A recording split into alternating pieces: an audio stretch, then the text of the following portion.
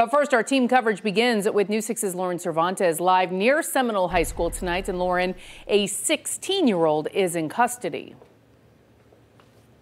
That's right. Police telling us that they took him into custody at about 12:20 this afternoon. That's about 20 minutes after they got the call. That came in at about 11:57 this morning.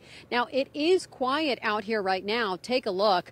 The police chief telling us that both the victim and the suspect were students at Seminole High School and that this all happened, as you mentioned, over a dispute about a girl. Now, according to police, the victim is 18 years old and was shot 3 times, but is expected to be okay. Police are telling us that the suspect is a 16-year-old student, but they are not yet releasing his name, saying they are still waiting to charge him. Now, we also learned that there were 4 school resource officers on hand. They were on campus, and they responded immediately when they heard that there was a gun on campus. Police telling us that they got the call just before noon, and when they got here, they immediately worked to set up a perimeter outside of the school.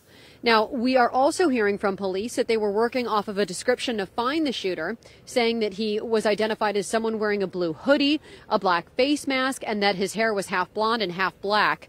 The chief saying that the 16-year-old was taken into custody and that they found a 9mm gun in the bushes near the tennis courts.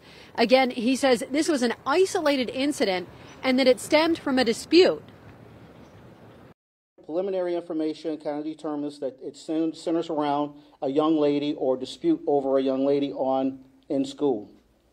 Presently, we have no information period that this is a gang-related situation. 0. There's nothing to identify that.